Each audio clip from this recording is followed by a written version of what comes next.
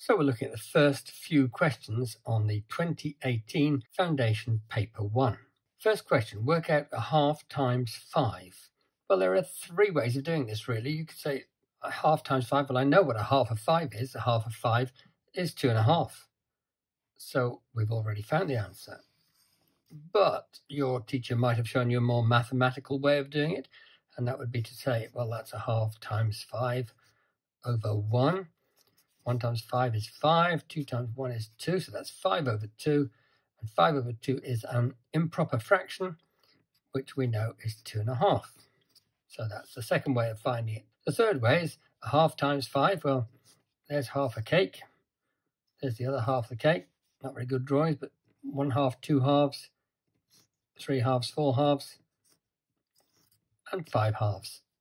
5, lots of a half, 2.5. There it is.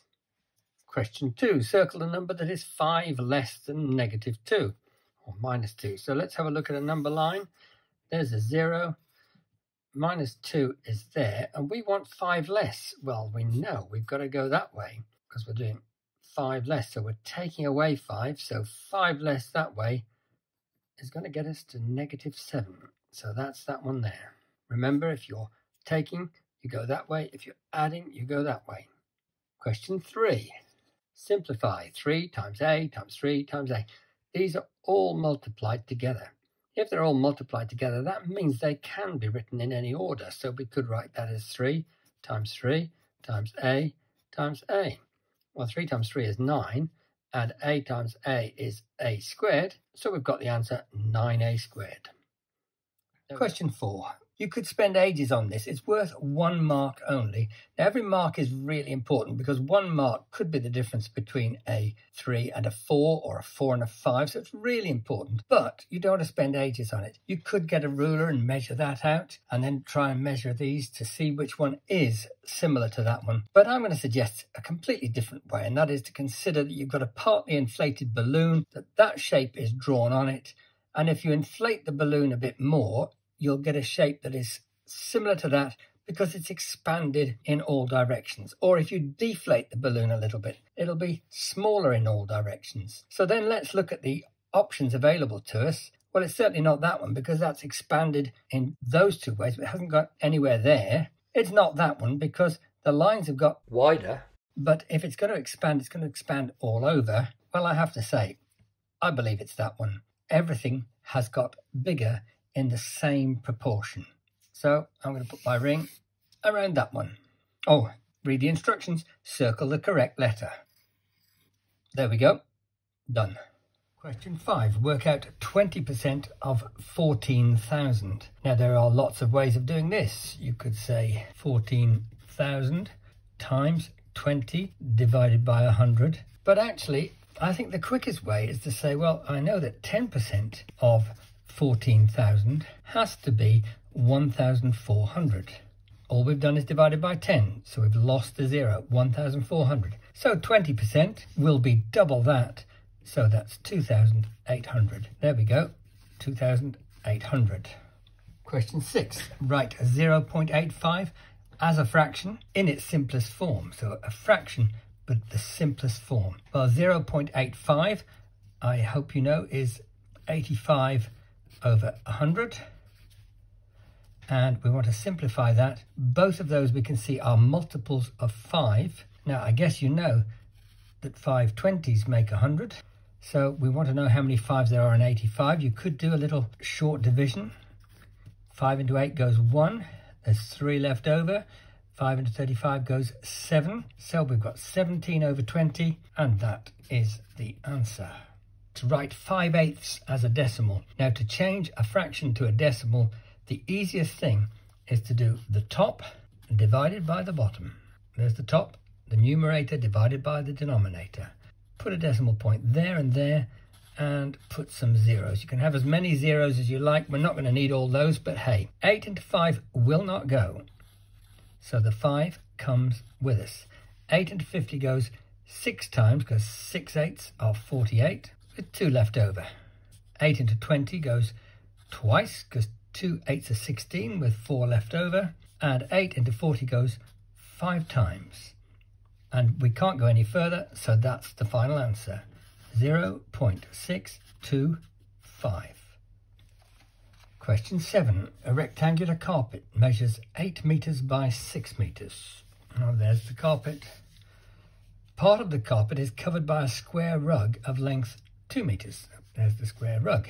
Show that 1/12 of the carpet is covered by the rug. Well, this is going to be an area question. So let's do the area of the rectangle. The area of the rectangle is going to be 8 times 6. 8 sixes are 48 square meters, of course. The area of the rug, that's the square there, is going to be 2 times 2, which is 4 square meters. So we found that the area of the carpet, that's the rectangle, so let's put carpet there so we're clear. The area of the carpet, look at the picture again, there's the carpet, there's the rug, and we found that the area of the carpet was 48 square meters. The area of the rug is 4 square meters, and so we can simply say that the rug compared to the carpet is 4 over 48. And all we have to do now is to simplify that. Divide the top by 4, we get 1. Divide the bottom by 4, we get 12. So 4 out of 48 is 1/12. So we have shown that 1/12 of the carpet is covered by the rug. Question 8. Sam, Carl and Eric share 40 sweets, but Eric gets the largest share. What's the smallest possible number of sweets that Eric could get? So I'm going to write down Sam, Carl and Eric, and we know they can have 40 altogether. Well, let's give Eric 10. So 40 take away 10 is 30. Oh no, they'd get 15 each. So we're going to give Eric some more. Let's try 12. If Eric gets 12, 40 take away 12 is 28. No, they'd get 14 each. Let's give them 13 each. That's 26. Eric could have 14. That is the smallest number of sweets that Eric can have. So the answer is 14. The time in Rio is 3 hours behind London. The time in New York is 5 hours behind London. What's the time in New York when it is 1 a.m. in Rio? London's coming first, Rio is 3 hours later, and New York is 5 hours behind London. Okay, so if it's 1 a.m. in Rio, and that's 3 hours behind London, so 1 o'clock in the morning in Rio, 1 a.m., 1 o'clock in the morning, so London is 3 hours ahead of that, so it's 4 o'clock in the morning in London. But New York is 5 hours behind London. So go back 4, we'll get to midnight. 1 more then. So it is 11 p.m. Mustn't forget the p.m. 11 p.m. in New York. Question 10. Here is a list of numbers. Work out the median. Well, you'll probably remember that to find the median, you've got to put them in order. So let's do that. The smallest is 1. So I've used that one. Then there's a 2 and another 2. So 2. 2, that 3, 4, then there are 3 5s, so 5, 5 and 5, cross them out to show we've used them, a 6 and the 8 there. Okay, now the median is going to be in the middle, 1 2 3 4 5 6 7 8 9 10. I thought as much. There are 10 numbers, so we haven't actually got a middle number. The middle is there. Now, there's a couple of ways of doing this. You can add those two together. 4 add 5 is 9, and divide by 2, which is 4.5. Or you can just say, well, what's halfway between 4 and 5? It's 4.5. So there we are. There's the median. Now, the next part of the question says, work out the mean. So what we've got to do is to add all those numbers together and then divide by 10. To find the mean, add up all the numbers, divide by 10. So let's look at the numbers again. 1 add 2 is 3, 4, 5, 6, 7, 8, 12. 12 add 5 is 17. Add another 5 gets us to 22. Add 5, 27. Add 6, 33. Add 8, 41.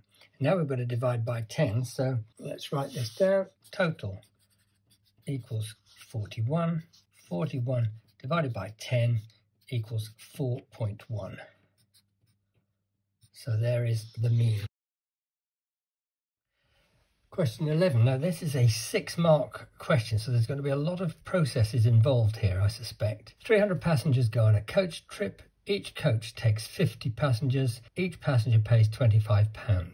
The table shows the costs for the coach company, so £90 to pay for the driver for each coach and 70p per mile for fuel for each coach. And each coach travels 200 miles.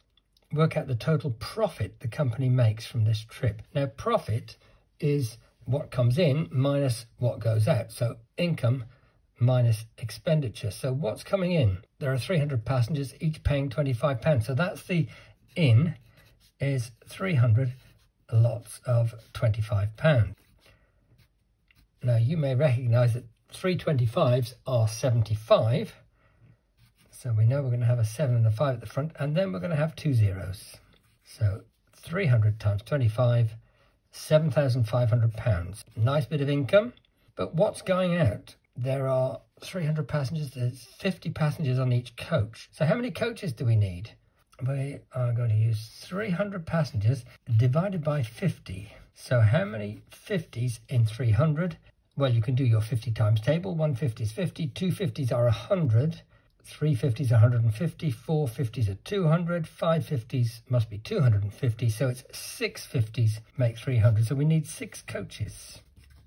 Now, each coach is £90, so we need 6 lots of 90 for the drivers. 6 9s are 54, but we've got that 0, so it's £540 for the drivers. The fuel is 70p per mile. I'm going to draw a line there. 200 miles at 70p per mile, so we need 200 lots of 70. Well, 2 7s are 14, and then 1 2 3 zeros, 1 2 3 zeros. But you might think, well, that's £14,000, that's an awful lot. But actually, remember, that's 70p, so we need a decimal point there. Now, that's for each coach, £140 per coach for fuel. So we now need to do 140 times 6. 0 times 6 is 0, 4 6 is 24, 1 6 is 6, and 2 makes 8. So that's £840 for fuel. And that was the drivers, 6 lots of 90. So the total cost is going to be that 540 plus the 840. So 540, 840, £1,380. The income was 7,500. The cost is 1,380. So if we do income minus cost, that's a 0. 0 take 8. Well, we'll have to cross out the 5, put 4. 10 take 8 is 2. 4 take 3 is 1. 7 take 1 is 6. So the profit is £6,120. I've written in the answer there. I don't need to write the pound sign because they've put it there for me. That is the profit, the income minus the total cost.